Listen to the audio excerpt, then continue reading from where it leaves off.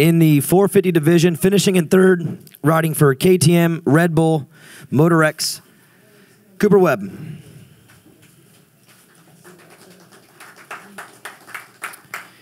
Finishing in second, riding for Monster Energy Kawasaki, Adam Cianciarulo. And your winner, riding for Monster Energy Yamaha Factory Racing, Justin Barsha.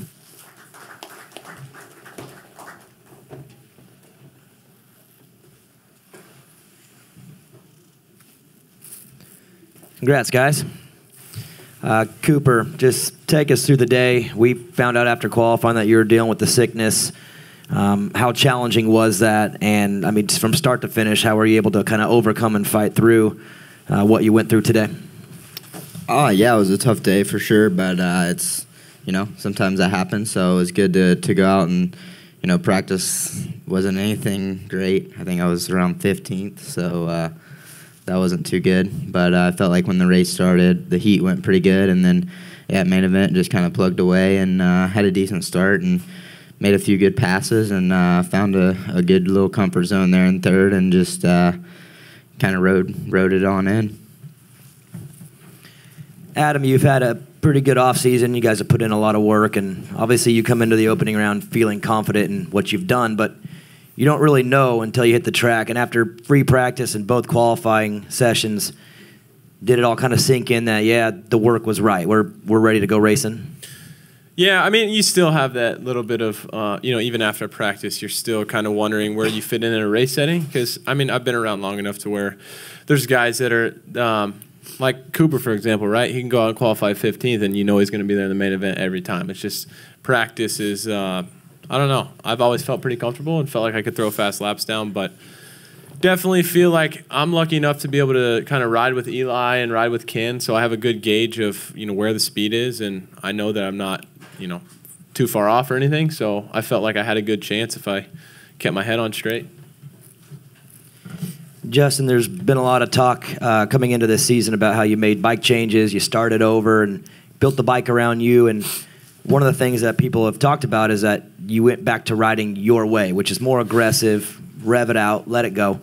Was that the changes that were needed for you to be able to feel comfortable again? Because you did look, I'd say, more like old Bam Bam. Yeah, thank goodness. It was a big off season, a lot of work, a lot of new employees at Yamaha. It was very positive to see they knew they weren't in a good place. You know, Cooper left, and you know we seen what Cooper did, and you know we went to the drawing board and changed a lot of things this year. We still have a lot of work to do, obviously, but yeah, we reset big time. We got Sergio over there now.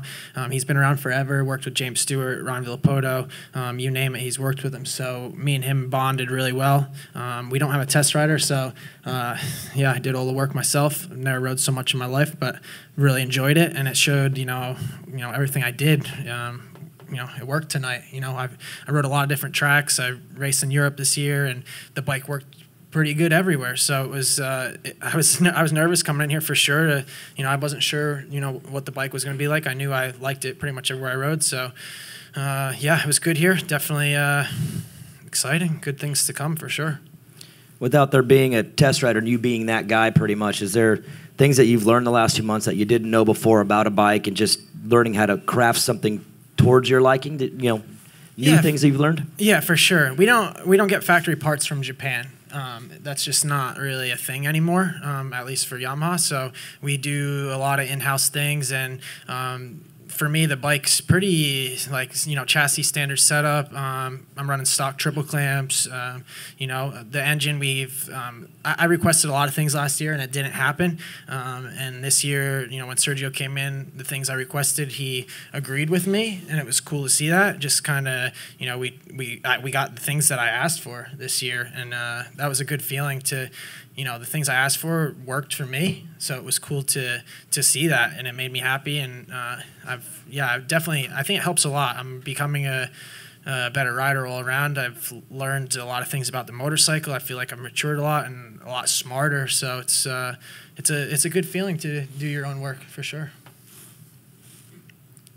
Adam, Alex Gover, MotoOnline.com. What was it like to be in 450s, obviously the longer race distance, but lead at around the sort of midway point What was that race distance like for you? Yeah, it's quite a lot different. You know, as a 250 guy, you do 20s, you practice, you know, during the off season. A lot of the time you're doing the longer motos, 20+1 or whatever, but race setting's always different. The track breaks down more. Obviously, you're going from a gate, so the heart rate's higher right from the get-go. As, you know, a practice moto, you're kind of getting into it, getting into your flow. But, yeah, it was crazy, man, getting out front and leading. And I honestly I didn't feel too nervous. Like, I felt more nervous last year on 250s and definitely the years prior, but just it's crazy, man. There's so many good guys. It's like I just don't look over. I don't look right. I don't look left. I just pretend like there's nobody else out there. Like it's the only thing you can do because everybody's so good. Yeah, so it was cool to kind of be up front in the battle. Justin, you talked about the bike changes, and we've heard a lot about that. Tonight's some of the best riding I've seen you do. Super aggressive. Weege made a comment about how quick you were in the corners.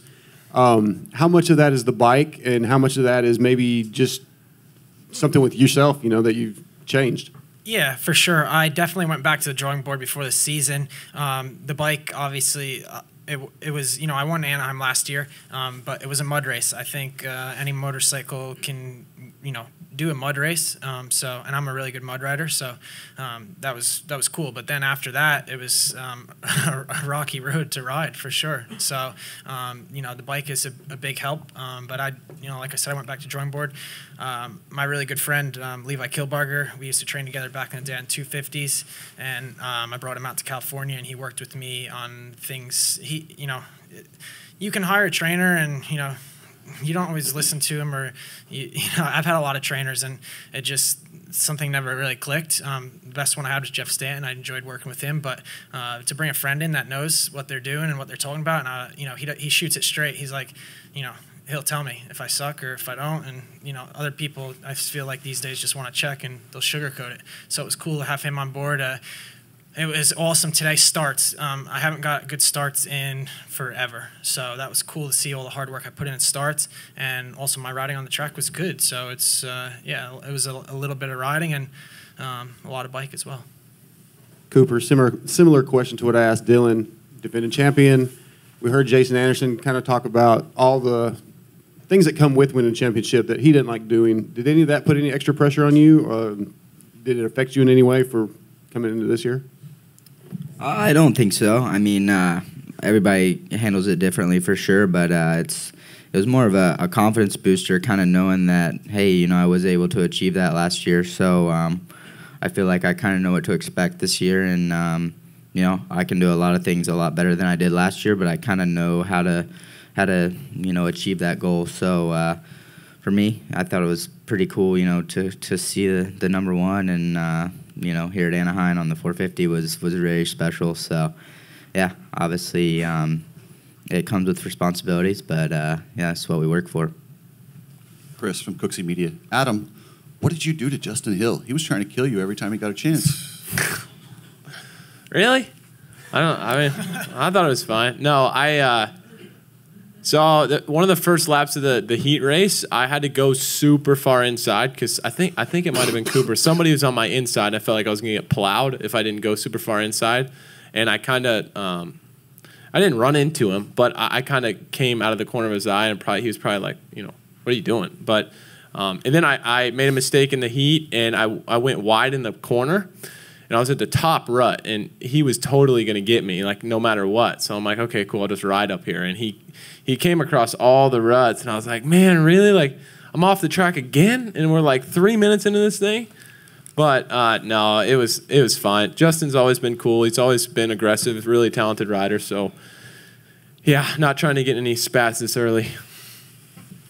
Yeah, Dan Lamb, Moto X Addicts. Adam, you and Cooper, you've been battling since, you know, Pee-wees. Loretta Lynn's champions, Monster Cup, 250s, now here. Talk about a little bit about just being on the 450 podium and being where you're at now at the pinnacle of the sport. Yeah, it's cool. Obviously, Cooper's had a great career. I've had a pretty decent one. I've accomplished some things, and it's just cool that I'm up here racing with all these guys. You know, there's so many guys, and it's kind of cool that Cooper and I come from the same, I guess, generation. You know, 1 or 2 years apart, and I always enjoy racing him. So. You know, as you can see tonight, he's sick. I swear you could take a foot peg off the bike, he'd still find a way to get a podium. So no, he's a good competitor. All these guys, man. I'm stoked to be up here, stoked to be battling, and just want to be in the fight. Jason from RacerX. First, Sir Adam, you kind of said in the press conference yesterday, just try to stay away from the noise a little bit. There was a lot of hype, especially after you won Monster Cup. Then you were fastest in every practice. How did you not get too far ahead of yourself, or did you have to check yourself at times?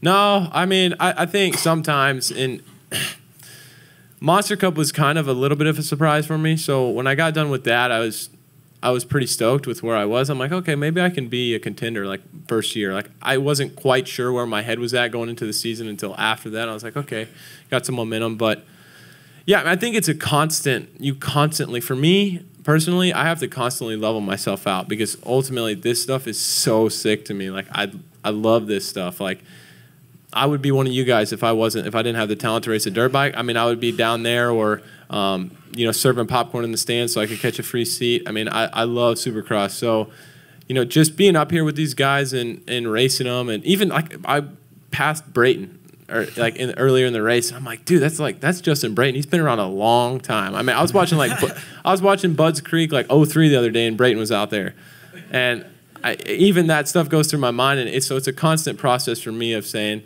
chill out, like you belong here. You're one of these guys. But it's cool, you know.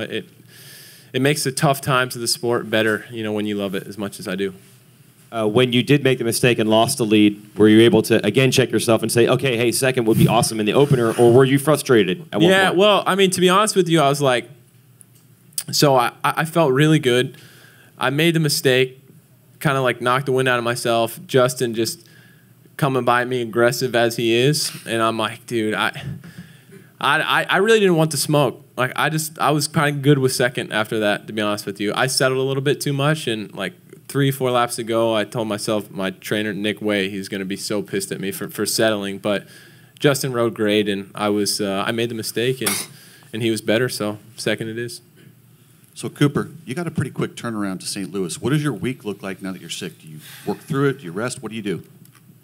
No, I'm not sure. I'm actually headed back to Florida and right out there, and St. Louis dirt is always pretty good and stuff. So, or I think our dirt is pretty similar. So, yeah, I'll try to head east and recover. I think it's just kind of like a little 24-hour deal, or hopefully. So, but yeah, it's quick week for sure. But we'll do everything in our power to get back to 100%. Does Zach give this to you? Yeah, we're too busy hanging out, you know. Justin Schuler kicking the tires for Barsha and AC. Usually when we see two riders go after each other and go back and forth on track, it's usually, you know, one guy getting each other in the corner and then the other guy getting each other out driving in the woods. No, we're just sketchy, dude. Yeah, really sketchy. Well, I mean, you guys, you know, it looked like the battle of like who's going to make the mistake. So like Barsha, you make that little slip, AC goes by you, and then AC, you make the slip, and he goes back by you. Like, is that more of a mental game versus like a physical game?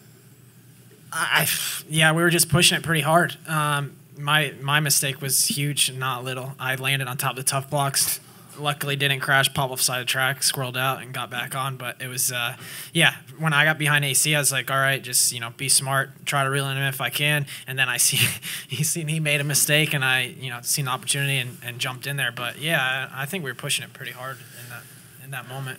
Yeah, I mean, it's Anaheim 1 too, so obviously I guess the electricity is kind of in the air, for lack of a better term, and just excited out there. And I really don't feel like I wouldn't have done anything different. Like I kind of spun out on the triple face, and I hit the same line every lap. And it's, you know, maybe I gave it just a tiny more gas and it slipped out on me. So it wasn't one of those like brain fart deals. You know, it's one of those things we're just pushing hard, and like I guess I'll front flip if I have to do it to win. You know what I mean? So it's just one of those deals where you're going to put it on the line. For Justin, you won this race a year ago, and you were really adamant about don't let the highs get too high, but did it almost look like at one point like a fleeting moment, like, man, am I going to get all the way back up there and win Anaheim 1 again? Is it almost surreal to just, you got a perfect reset? It didn't work out for a championship last year, but you're back on top again. It just took a whole year to get back and win again. Yeah, it's cool. I mean, I'll be honest, last year I wasn't comfortable on the bike at all, so that was a huge shock. I'm not saying I came here to win this race, but I wanted to be up there somewhere and consistent. And my main goal is obviously the championship. I want to be in the fight all year, and I feel like where my motorcycle's at right now, I can do that. So last year, I physically, mentally, I won this race, but I wasn't, it probably wasn't my year, and obviously it wasn't. So I think where I'm at now, I'm in a really good place. I was, once I got into second, I was like, all right, this is all right. Just keep plugging away, and whatever it was. But like AC made that little mistake, and it fell in my hands a little bit. So I'll obviously take it for sure. It was great, but yeah, I'm just excited, grateful, happy, all above. Jack from the Cycle Drag YouTube channel. Justin, question for you. When you had your close call, how close were you to going down, and what was going through your mind as it was happening? Hold on for dear life, and I was holding that Yamaha wide open when I landed on those tough blocks, try to shoot off them. And I mean, you just, even like Faulkner said, I think he got in the tough blocks a little, and you just never know what's going to happen when you hit those tough blocks. So, I went triple and got a little cross-rutted and just, sent me right to the right-hand side, and I landed right on top of those suckers, and luckily I just popped off and, rode back on the track. But it was definitely got the blood pumping a little bit. I was able to regroup, though. AC got me pretty good, and then I was able to plug away a little bit, and yeah, it was scary for sure.